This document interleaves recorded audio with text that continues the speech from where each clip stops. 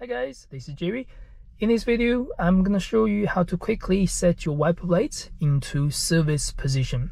What I mean by service position means on the MG ZS or ZST in other countries, you don't want to leave your wiper blades straight up because it's going to damage your bonnet at the front. What you want to do is to set it on service position. So when you want to change your wiper blade, or if you do want to wash your vehicle, you're going to be able to lift it freely so it doesn't damage anything.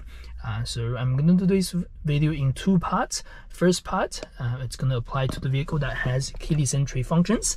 The second part is you're going to have a vehicle that has no keyless entry function. You're going to use a key blade instead.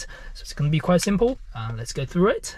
As always, if you're interested in any of the MG vehicles in Auckland, you can contact me, Jerry at ebit.co.nz, or contact Ebit Pukoi or Ebit MG Ormston.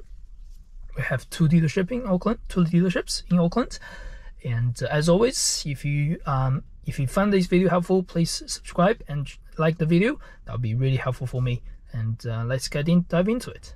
First, I want to show you why you don't want to lift it straight up. Just like always, you have a regular car, you're going to try to lift this up. Unfortunately, in this instance, it's going to damage your bonnet at the front. It's going to have a scratch, and eventually this scratch may grow into a rust spot or anything like that. That's definitely what you don't want to do, because the metal piece is going to be stronger than the panel over here. What you don't do is follow the steps to go into service position.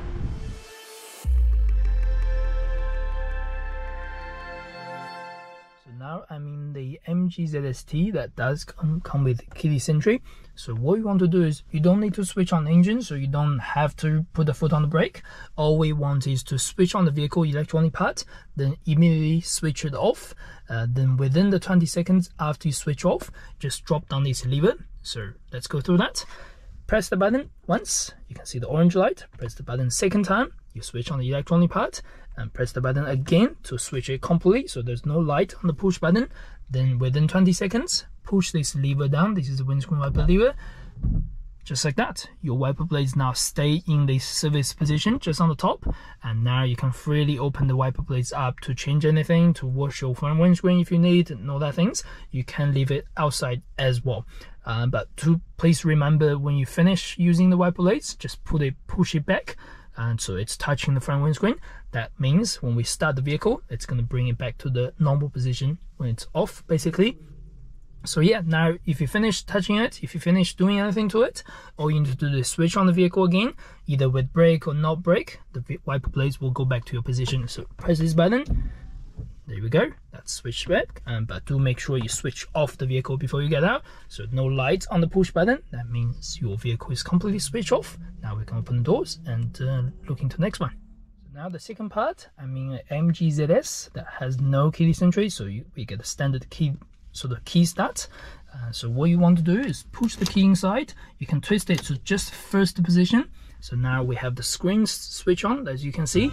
I'm gonna mute that, and then what you want to do is switch it off immediately. So switch off and pull the key out. Within 20 seconds, when you switch off, you just drop down this windscreen wiper lever, just like that. Now you can see your windscreen wiper is on the service position.